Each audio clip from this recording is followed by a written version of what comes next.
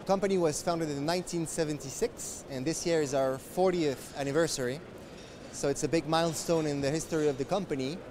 And the company had a major evolution in the past 10 to 15 years, where we went from distributing technologies to developing our own know-how and technologies. And we went from 80% domestic business to 80% export business. And we grew by 35% for the 3 past years. So now is the time for us to go to the next phase and to have our own operations overseas, to come closer to the customers, closer to our markets, to better answer their needs and to every time optimize the quality of our products and services.